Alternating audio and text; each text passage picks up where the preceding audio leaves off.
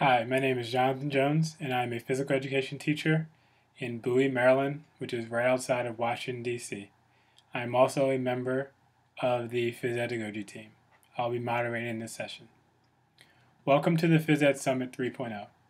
Thank you so much for joining us for this 24-hour back-to-back global event. We cannot make this day happen without you. Reminder that we are using technology and things happen.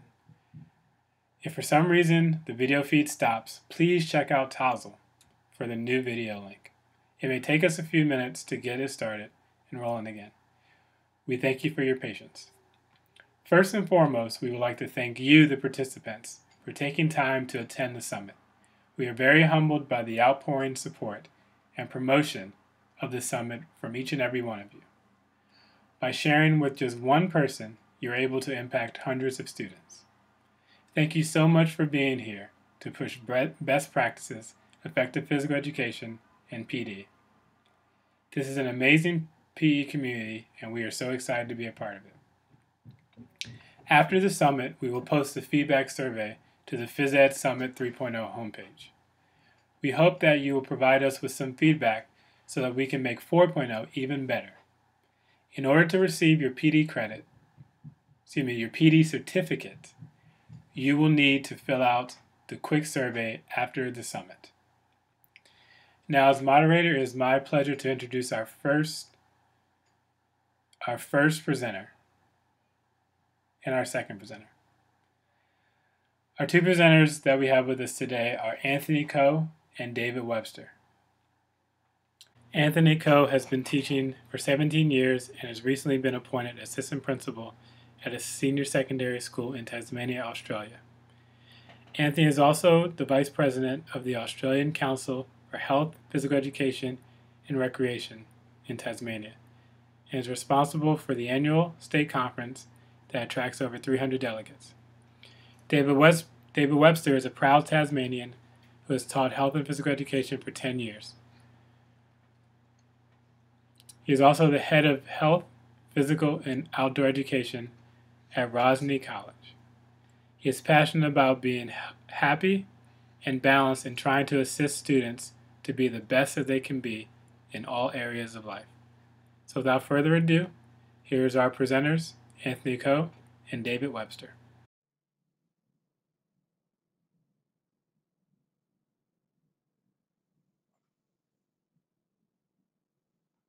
Hi everybody, welcome to Flipping and Blending Athlete Development as part of the Phys Ed Summit 3.0. We're privileged to be here and we thank you for tuning in around the world wherever you may be. And we're also proud to be here today representing Tasmania and representing Australia on the side of the PE fraternity. My name's David Webster. I'm the Head of Health and Physical Education here at Rosny College. I've been teaching athlete development for approximately 10 years.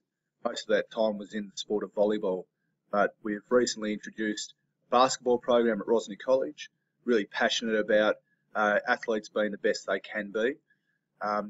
Really enjoying my role here. Anthony Coe speaking to you now. I'm currently assistant principal here at Rosny College. Been teaching for 17 years. In that time I've been a health and PE teacher, I've been an outdoor ed teacher, I've led health and PE for the last 6 years. Very passionate about technology, and currently in my role as assistant principal I'm leading the e-strategy here at Rosny College. I really enjoy fusing technology in the classroom and amplifying the learning for students to maximise their outcomes and really tap into the day-to-day lives of them and replicate that on the school side of things. Rosny College, we're situated in the south of Tasmania. We have 1,200 students, and as you can see from the slide on the screen, that we have a lovely aquatic environment around us.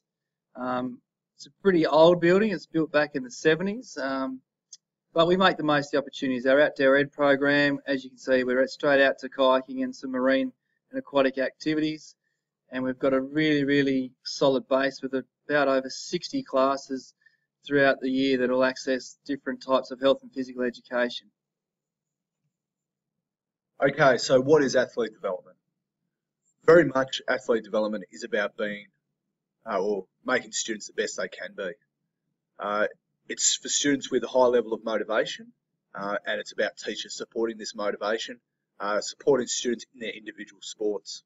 We have a number of sport-specific programs here at Rosny College, basketball, soccer, and then we have a general program for all other sports. These include trampolining, equestrian, athletics, AFL football. So there's plenty of different sports on offer here at Rosny College. The program's split into 3 different aspects. There's technical training, which is 50 hours of a 150-hour course, physical preparation, and theory. So each of those equates to 50 hours throughout the year and 4.5 hours per week of contact time. It's not a lot when you're trying to get athletes to be the best they can be. And at the moment, we feel that it works really well. But as we say for the students, if they want to be the best they can be, we really should, as a program, be aiming to be the best we can be. So why flip and blend? I guess it's a bit of a buzzword around at the moment. A few years ago, the theme was flipping everything in the classroom. So the knowledge, I guess, and the expertise around that time was that students would watch videos and undertake learning at home, and then come to the classroom, which would then allow them more time to focus on other things and practical activities. The blending model sort of combines that, but actually happens in the classroom at the same time. And I'm sure a lot of you are familiar with both, and you use a lot of those theoretical approaches in your teaching. So I think combining those two, we had 4 goals in mind when we began this project. So first of all, we wanted to use the flipping and blending model to maximise the student time when we have them. We wanted to enhance the quality of that time when we have them, and we're going to guide you through and show you what it was like before we flipped and after throughout our presentation. Our motivation was also there, as it says, to improve the motivation and engagement of the students, using technology, replicating their lives in the classroom to really increase that engagement with the activities that we have for them, and also to improve our assessment methods and techniques through using technology. And we'll go into more about that later in the presentation.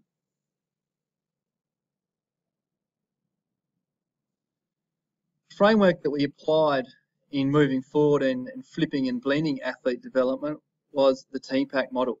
Some of you are probably aware of this model, but I just want to spend a little bit of time getting into it for those that are unaware. So basically the model combines 3 different areas. It's technical pedagogical knowledge, content knowledge, and pedagogical knowledge. When those 3 are combined, if I can use the mouse here, you hit what's called the sweet spot. There's a nice little YouTube video that explains this TPAC model if you'd like to find it. So using the content knowledge of what athlete development is, and it's been a curriculum for quite a number of years, combining our pedagogical knowledge around flipping and blending and pedagogy around those and how to use it in the classroom, and then our content knowledge about what we actually wanted these kids to do and learn across the athlete development program really helped us frame what we were trying to achieve. And I think it's a really good starting point. We didn't allow the technology to drive what we wanted to do. There's some great little posters around on the net. You'll see, what is the purpose? Never let the purpose be technology first.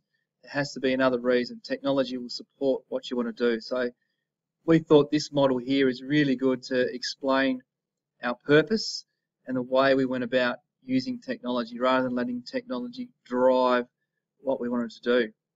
And in using this model, we've ensured that it will be sustainable, it will be successful, that technology is not just an add-on, but it's really embedded into everything that we're trying to achieve.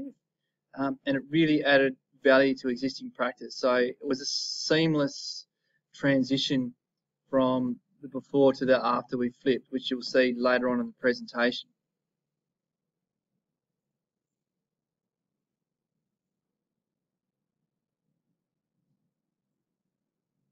Okay, so to give you an idea about the technical side of the athlete development program before we flipped, we're really lucky to have an excellent partnership with the Phoenix Basketball Club based in Hobart. Excellent coaching staff that come in and work with our students. They provide basketball specific knowledge, but it's a real team focus. Unfortunately, they only get to see the students in 1.5 hours per week. So yeah, they focus on that team aspect, going through team drills, team plays, and so on. We've been fortunate enough to play against other colleges in college championships, and because so many athletes, they love actually playing the game, getting involved in the sport. The commitment and participation is really high from our students. However, one of the issues before we flipped was about that there was little time to focus on that individual technical development.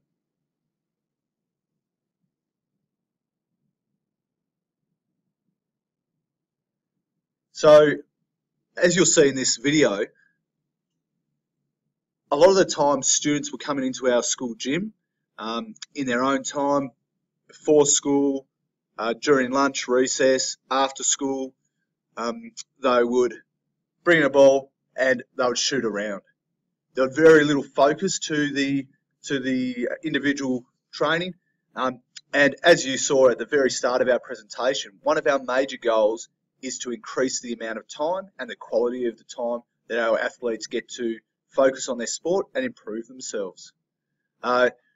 Just profile a couple of the guys in this video. The young lady is a Year 11 student. Lauren, she is playing in a semi-professional basketball league here in Australia called the Seabull. She plays for the Hobart Lady Chargers. And then we've got a couple of students that play in our local club rosters. They're not probably going to achieve, ever going to play professionally, but as we said at the start, it's about athlete development being the absolute best, or being able to give the opportunity for athletes to be the absolute best they can be.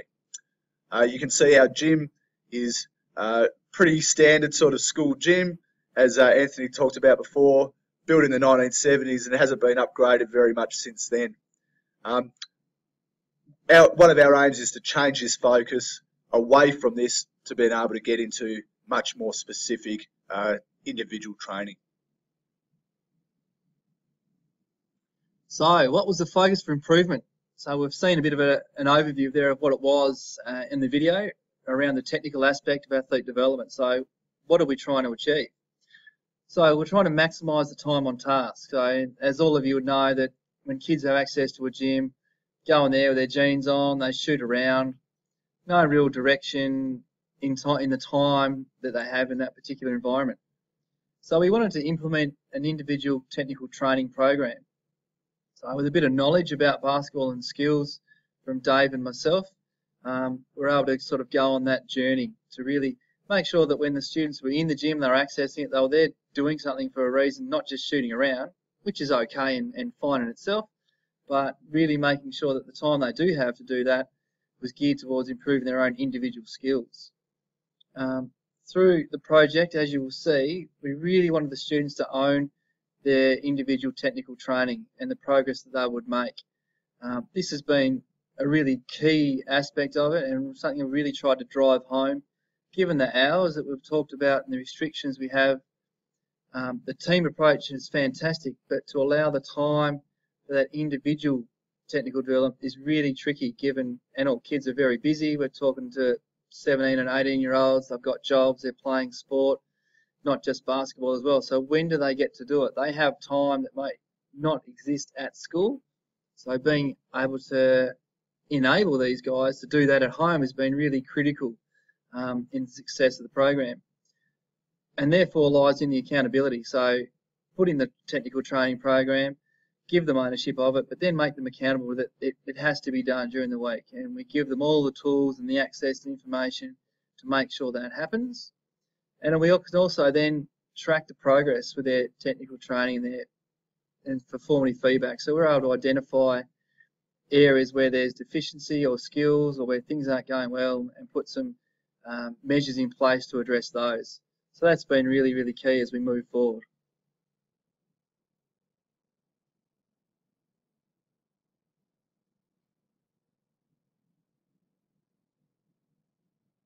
Okay, so the second aspect of athlete development is a physical preparation. We know that this is where a lot of gains are made for athletes, even though a lot of them don't love getting into the gym. it's about trying to make athletes, as we talk about over and over again, being the best they can be. So before we flipped, we've got another video that you'll see shortly, but it was very much, the physical preparation program was very much about teacher-directed goals. So students would come in, listen to what the program would be, short-term and long-term, and then they would follow that. As we've talked about before, we can't fault these students. There is a good level of engagement, but most of that is when it's driven by the teacher. And as we've talked about before, we have time constraints of approximately an hour and a half per week for physical preparation. As you know, that's not as much as required to make athletes into being, really strong and quick. So we need to get them to spend more time in their own time on this.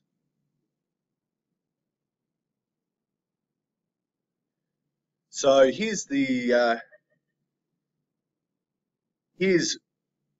video of what a traditional athlete development class looked like before we flipped. Here I am at the front of the class teaching, students listening to the program for the day. We have quite a good gym at Rosny College, even though it's quite small. We have really good resources, lots of dumbbells, weights, different pull-up bars and so on set up.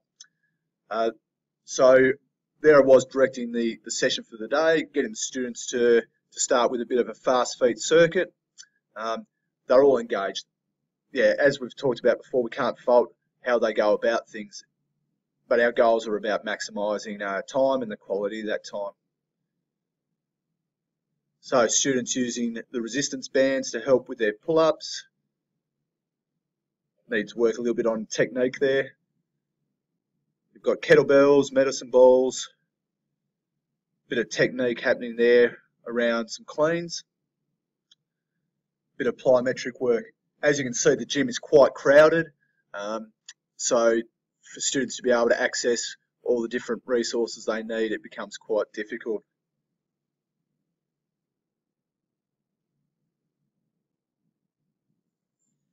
So what was our focus for improvement in physical preparation? So similar to the technical, we wanted to increase the time on physical preparation for the students. Once again, they have access to the gym. They can get in there when they need to. So increasing the time was key. Enhancing the quality of that time and the program as well. Increasing ownership of students' own schedules. So when can they work out? Does it have to be in the class time? Can it be outside that class time at recess or lunch? So increasing that ownership was key. And the accountability of that time. So what are you going to do when you're in there? So as you saw in that last video, we had Dave was the mainstay as a teacher in front directing it. But what happens when Dave's not there? Can we implement a system where students have got access to the gym? They don't need a teacher there. They don't need that direction that ensures that there's quality in the program. And then there's a reason for them to actually go in there as well. So those were the 4 key areas for improvement under physical preparation for the athlete development program.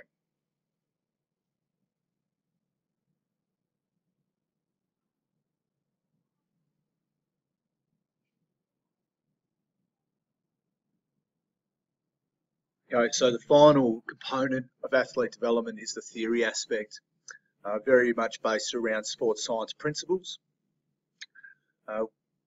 Prior to the flip, we'd actually already made some changes to the program where we'd integrated much of the theory into our physical preparation and technical sessions. So when we're looking at things like goal setting or nutrition, we then talk about specifically how that affects the athlete in the environment they're in. So we had made steps to improve. One of the key aspects, and this is throughout all of Tasmania with the athlete development syllabus, is that there is a mandatory diary or athlete journal that's filled out after each training session. You'll see in the video that we're about to show that the assessment time around the theory and the diary is quite consuming. That's a box that was in my office full of different diaries, and the front of it over on the right. So students, after they've completed a training session, they previously would have gone and got their diary. Here I am telling them what they needed to put in it from the session they just completed. As you can see, it's all handwritten. We keep the diaries, they work through them, and then we mark them and give feedback. But that feedback can take sometimes 1 to 2 weeks before they get that back to them.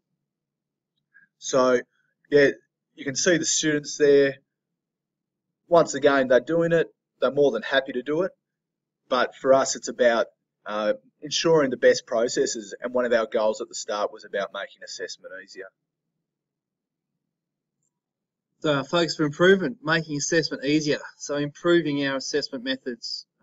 What can we do that might change or modify the folder and portfolio system you've just seen on the video? How can we implement an anytime, anywhere diary system? How can we record and keep track of these portfolios and provide that feedback more timely to students and gather evidence at the same time? So we're not going through files, we're not sifting through 20 plus different plastic sleeves and pulling things out and writing comments and going back in there. So we want to make sure that process was completely changed around and more time efficient and beneficial for the students on the whole. Okay guys, so very much so far in this presentation what we've looked at is the before, how athlete development was working. As we talked about in our introductions, my expertise was mainly around the athlete development programs. Anthony was really good with his technology, so we decided to look at those goals and use technology as the way we achieve those goals, not just as an end to itself. We're about to present something rather exciting, we think, that might be adopted by other people around the world.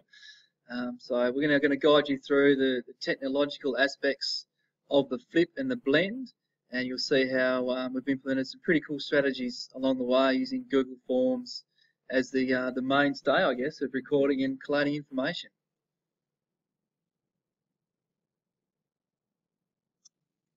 So here we go, the flip and the blend. So the technical training and aspect. Number one, we want to maximise student time. So how do we do it? I've already alluded to this, but we implemented anytime learning. We developed a memorandum of understanding around gym time. So no longer, as you saw in the video earlier on the presentation, with students to come into the gym and just shoot around for the hell of it with bad technique, shooting three-pointers if you're a big man, and you're never going to shoot a three-pointer in the game. I know that's terrible news to some of us big guys out there, but we really made a concerted effort to focus on changing the way the students use the gym. It provided a focus to make sure that they can be the best that they can be, with the motto there is you train how you play and you play how you train. So we've got some footage in a minute of how that all changed around, but it was really about when you get to the gym, you're going to use the time to develop your technical skills and not just shoot around your jeans and waste that time, but use it more efficiently. Oh, too many there. So number two, we enhance the quality of the time. So this is a big step, a big change for the Rosny College students. I wouldn't say they were a heavy technological school. We definitely have quite a lot of machines that students have access to, but mobile learning and the use of that kind of technology isn't really here yet. So this was something new for the students. So changing the time to focus on skill development, we used a QR code program and we broke that down into 4 groups. So we really wanted the kids to go, right, we want you to have really good ball handling skills, primarily. We want you to start practicing your dribbling, not just going to shoot and do all that kind of stuff. So some really fundamental things that we wanted to see our students do. Guard play and post play. So we broke everyone into basically guards or forwards, post, and they could move between those. So they weren't stuck where they were, and they can record and do the drills that we set up for each of those. So I guess with our knowledge from basketball and my knowledge coming through a similar program when I was in college, we were able to get this along the way. All these drills had targets to meet, so it was out of 10, out of 30, etc. They all had a particular focus for the drill. What this did, which was fantastic, it actually allowed time for the teachers and coaches to identify areas for improvement. So we could walk into the gym at any time, you'd have the results from their scores from the drills, go, hey, you know, your left side dribble off the post in doing a layup or reverse layup, it's not working so well. What are we doing here? Let's have a look at that particular skill. So while the teacher's doing that, you got everyone else can be in the gym at the same time working on their technical skills. I don't have to go and teach the ball handling, the dribbling, the guard, the post play. They can all access it themselves. So it was really a fantastic move forward in the way the students used their time. To give you a bit of an idea of what it looked like, so we've got a pretty significant display board. So here we have some basic ball handling drills. So the kids come up to the screen. If they don't know what the drill is, scan the QR code. It takes them off to a little video that describes and shows them what to do. The verbal description you can see on the screen at the moment, and then their goal, 30 in each hand. Some of these drills were quite quick to get through, but it's more the routine and the touch that we wanted to implement in terms of the specific skills for the students in the activity. So they really warmed to this idea of having their phones, and we've recently purchased a batch of iPads, put the QR scanner on those iPads so we can get the kids who don't have the technology to come and scan it as well. So we're really making sure we cater for everybody in there.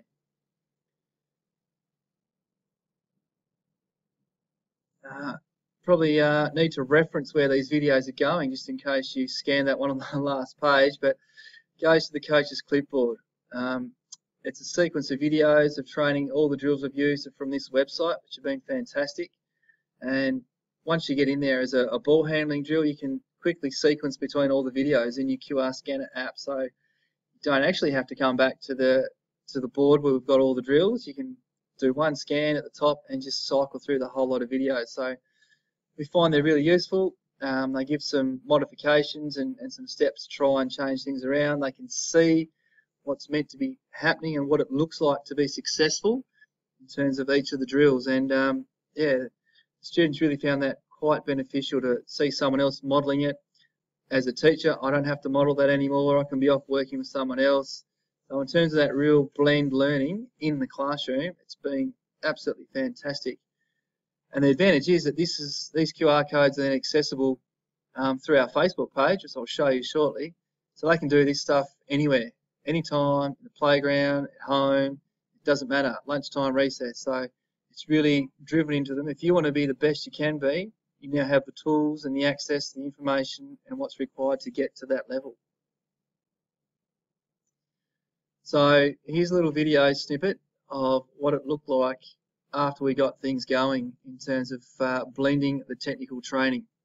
These videos are on YouTube too, as you can probably notice. So if you want to access them at any time, jump on board. So probably speaks for itself, but as you can see, we've got kids using mobile phones, scanning the QR codes that have been set up, immediately go into their drills, finish a drill, come back up again. So this was in the early days, and the inception was great. So they're really inquisitive about, oh, what's that drill? What's that name on that board? I want to scan that one. What's that one about?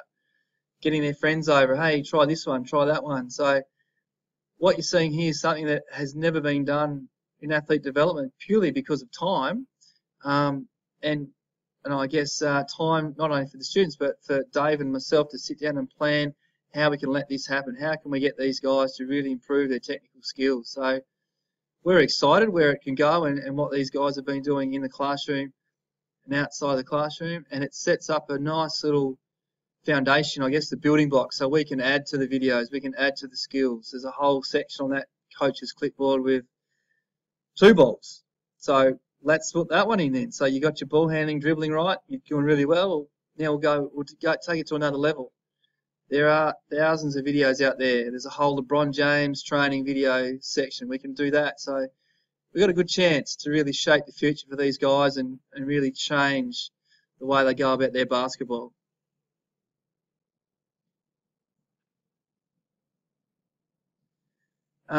In case you're interested, I guess, on the technological side of things, so heads up to a colleague of mine, Anita Welsh, at Oakley High School. She used a batch creator for QR codes last year, so I've replicated her work, and I'm sure other people have used it throughout the world as well. So simply putting in the link, automatically generating a QR code, pasting in the description from the coach's clipboard, as you've seen there before. We've shared this document out to the kids. They can get access to it at any time now. So it's really opening up potential for using technology to blend and flip the learning.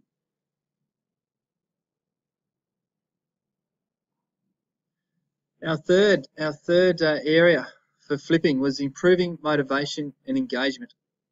So we really wanted to amplify the learning. So using technology to amplify the learning, not as the driver of the learning, but really supporting what we were doing. We connected with their lives. They've all got phones, smartphones galore. So using that technology as they normally would, bringing that into the classroom has been key. Ownership through technology, so they can bookmark those videos. They can go back to them all the time. They've got their own resource walking around with them 24 hours a day, sitting in their pocket. They don't have to come to the gym to do it. They can whip it out anywhere, anytime. As I've alluded to, our Facebook page, our group that we've set up, has been great, and Dave's had that running from the inception. Little snapshot there, so we can put our codes up there. It's been really good. They can engage with it. They can find it. All our communication digitally can come through the group. Obviously sends out those automatic notifications. So we're right across the board in touch with them, really building a good sense of community and a notion of success. We really want you to succeed in keeping those things going. So it's a bit of a snapshot there of how we've flipped the technical and blended that technology into it. A couple of pictures here of what you can see in the gym. Bit of scanning going on there on the left of screen, broken up, so nothing too fancy. Probably it looks pretty basic, but there's a pretty powerful pedagogy behind what we've done there. And finally, improving our assessment. So we've got Google Forms for tracking their progress.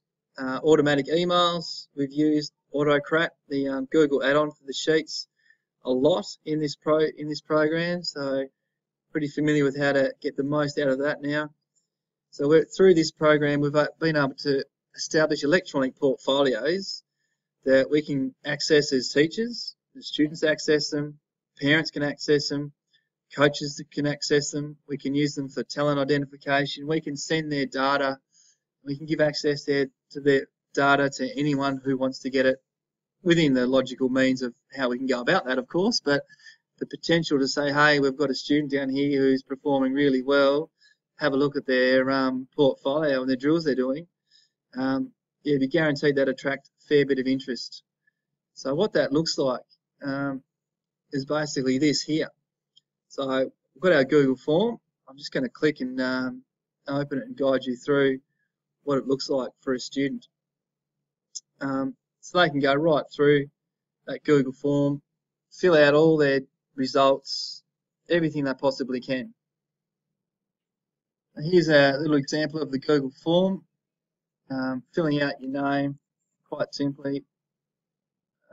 There we go, email address. I'm just going to do this one as myself. I've been testing it a fair bit as we go. So we'll go right through it. So they'll choose ball handling, might be their drill. Click next. Now, pretty simple here. So they just identify which ball handling drill that they've done during the day. I've asked them to shoot 10 free throws. Down here, shot 10 out of 10. Fantastic work. Technical skills, same notion. So what were the skills that you did today in your drill? So a bit of ownership. You don't have to do it all, but what did you actually do as you went through it? Once again, clicking through there. Then we get into break it down to the guard and the post play. So post play.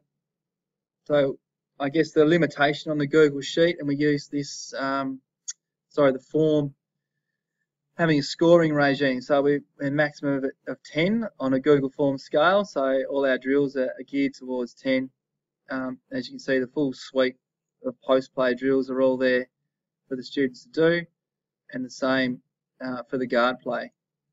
So everything was 10 out of 10, V-cuts left and right, all the videos, all the drills, all linked into a Google recording sheet. So the result of filling in that Google form is what you can see on your screen right now. So we've got a great feedback sheet. So it'll detail ball handling drills, the dribbling drills, record your free throws.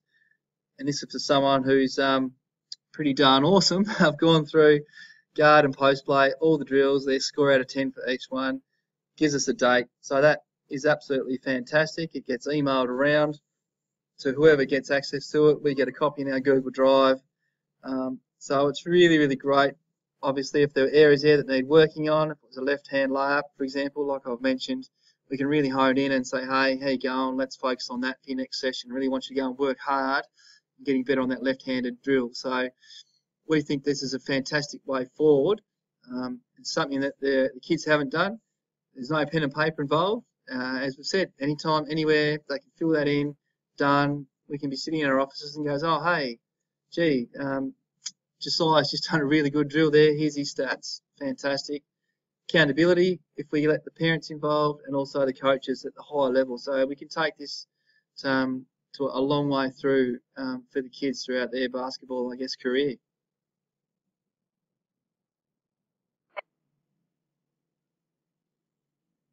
Okay, now to look at the flip around physical preparation. Our first goal is maximising student time. Basically what we did here was we tried to expand on the 1.5 hours a week we had, where the teacher was in the space, and allow students to access our gym or our weights gym in their own time. So we have study lines here, we've got recess and lunch where the students were able to access it as part of a gym membership. This was done through a memorandum of understanding where students would use it in a safe, respectful manner. The second and third goals about enhancing the quality of time and improving motivation and engagement. We put both of these together and aim to achieve these through one method.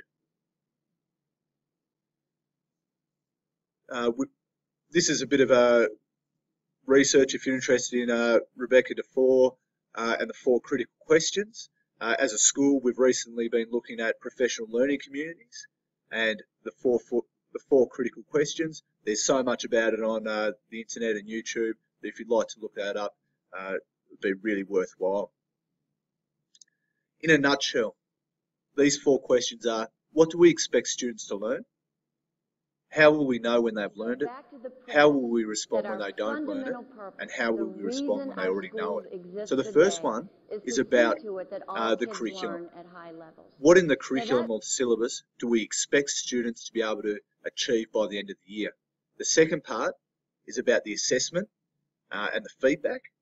And the third and fourth questions are about what do we do when students are either falling behind or extending themselves. So the major thing that we looked at was the idea of gamification or gamifying learning. I'm quite new to this, so I'll let Anthony talk to you about it. Yeah, thanks, Dave. I was lucky enough earlier this year to hear Ian Jukes present at a Future Schools conference in Sydney here in Australia, and he was really insightful into the digital citizen, the digital native that we have in our schools now, and he talked about game development and that his, I think it was his son, was a graphic designer and working with, I think it was the latest Call of Duty game, and the brief that the gamers were told is that there has to be a gratification or reward every 1 to 1.5 seconds. And he went on to talk about the implications for that in terms of Candy Crush and how significantly important it is in that game, the inbuilt rewards and gratification. They are almost instant. I'd hate to think of how quickly you can, uncover the next level, get the next row blocked out, all that kind of stuff. And it just builds and builds and builds and builds. And that's what our students are exposed to, not just Candy Crush, obviously, but multiple games, social networking. They can receive a like, they can get a new reward or a gratification instantaneously. For those of us that are old enough, it used to be the notion you have to work hard, and it was delayed gratification. No longer exists. We want information, we want reward for effort, we want gratification now. So the challenge is, how do we build that into our teaching and learning, rather than, I guess, the old model of work, and we might say, well done at the end of the lesson, but to keep kids engaged into that loop of gratification and rewards, how do we do it? And that was, I guess, part of the theory and the focus behind what we've established and where we've gone in flipping the physical preparation side of things.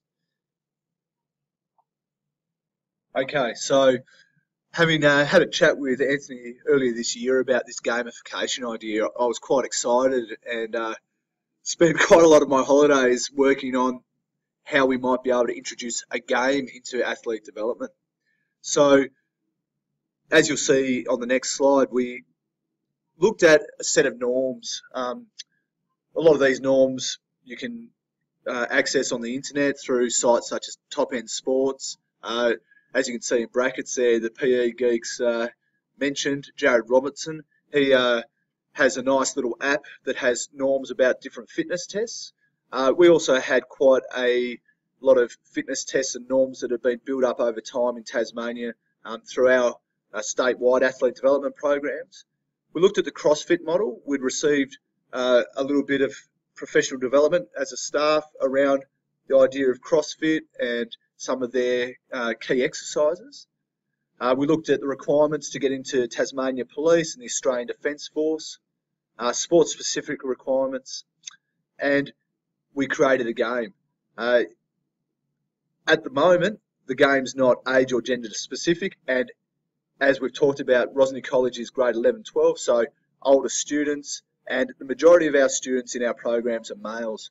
So we've based it around that, but there's no reason why this philosophy can't be quite easily changed. So what you're seeing now is the game. There's a lot on there. The basic idea is that students look at different challenges or different goals within this game, and they try and work their way through a series of levels. So one being the basic technique sort of based achievements. So things like being able to do 10 perfect push-ups. As many of you would know, a lot of students will try and aim to do the hardest things first, try and be heroes. We're very much about trying to build on foundations and work through a progression. Now, students work at different paces. So some students might be able to show that they can do 10 perfect push-ups in the first lesson of the year. That's fine. That goes back to the 4 critical questions. What if they can do it? Well, then it's about moving them on. What about if students can't do 10 perfect push-ups? Well, it's about trying to change it so that they can. So basically, the first 3 levels are bronze level badges. The next 3 levels are silver and gold, looking at the Olympic medal sort of classification.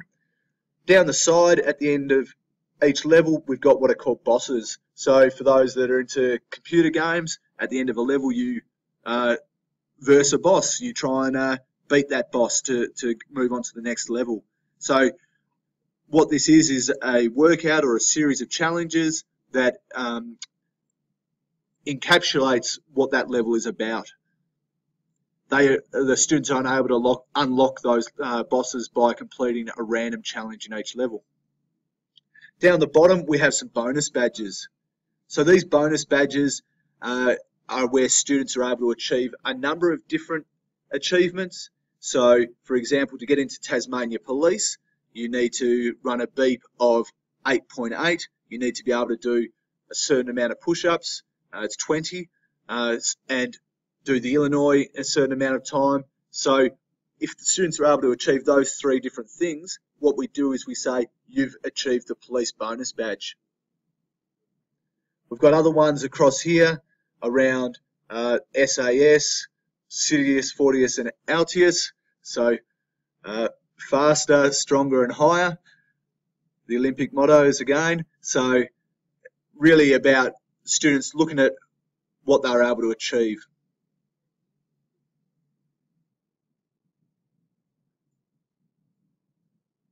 Okay, so the questions. How will we know when they've learned it?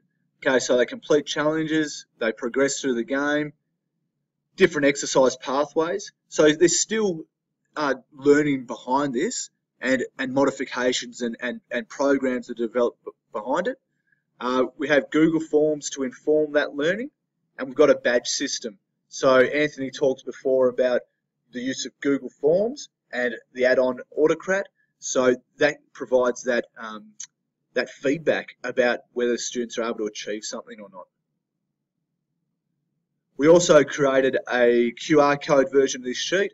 So if students wanted to know what it looked like or what the protocols were for each challenge, then they could click on one of, they could scan one of these and they'd be able to be directed to a site that showed this. Bodybuilding.com's got a huge video library.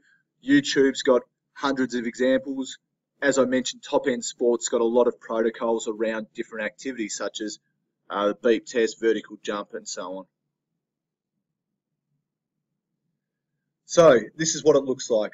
The students basically go into a Google form around physical preparation and their fitness test results. They enter their name,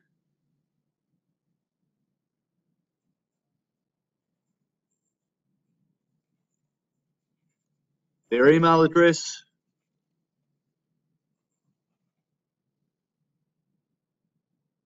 the date they've achieved, the different task, and then they'll go through and they'll enter their fitness testing results. Now, they don't have to do every single fitness test or challenge in the one session.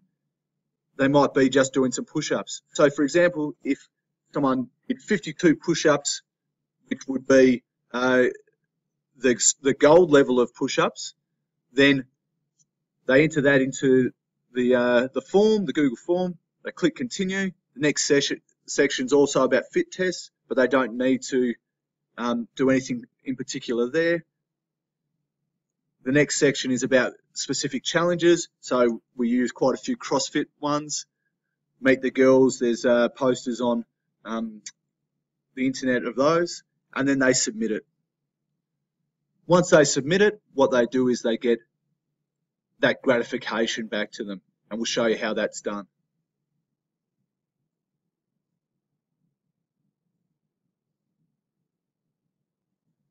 So the students fill out their fitness test results or their exercise results.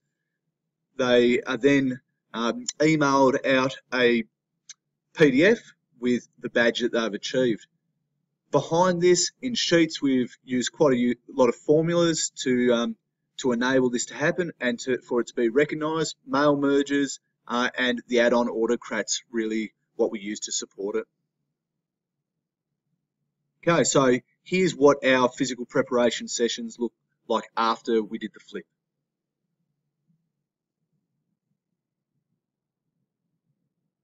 You've got students scanning different tasks, so how to do a squat. They're then able to look at an example and then have a go at it. Lauren being quite tall, she might need to make some modifications around not doing a full depth squat and working on getting her knees over her feet. We've got push-ups. Now Luke, before he had a look at his own form and the form of others on the internet, wasn't doing that well with his push-ups, but after he did, he was really improved them. And then you can see that we've also got pull-ups, but basically the opportunities are endless. This is Ches here doing some pull-ups, probably lowering a little bit slowly.